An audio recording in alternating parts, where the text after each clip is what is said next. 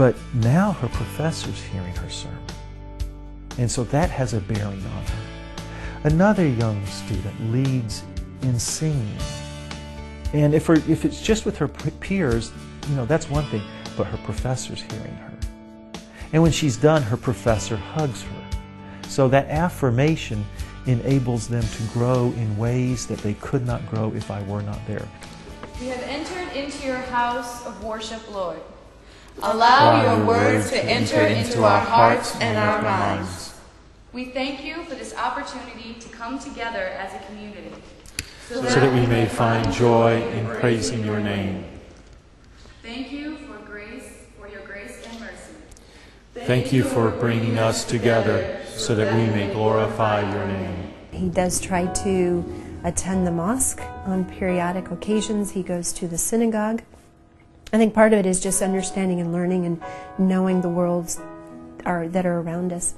I think the other thing, and that sort of describes Paul, is also, and it's rooted in his faith, but it's more about wanting to have, I know it sounds kind of like a cliche, but having a world in which we live in where there is peace, where nonviolence is certainly a core of that, the sense of servitude to each other, benevolence. And we were just talking about this the other night, sort of what does it mean to be who we are?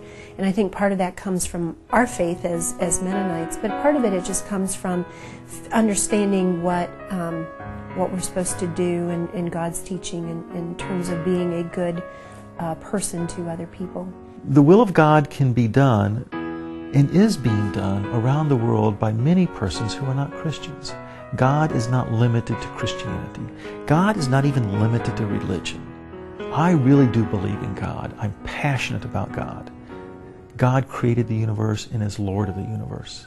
And He's wanting us all to fall deeply, madly in love with Him, so that voluntarily, willingly, we give ourselves to the will of God the way we give ourselves to our spouses when we first fell in love. And we follow our spouses around like lovesick puppy dogs.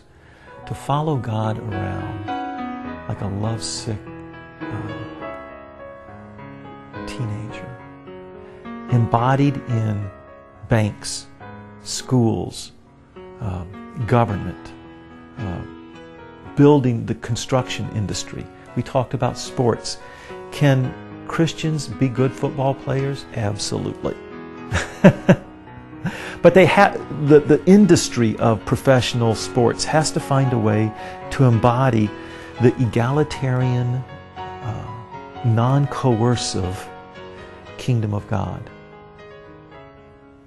That's what guides me.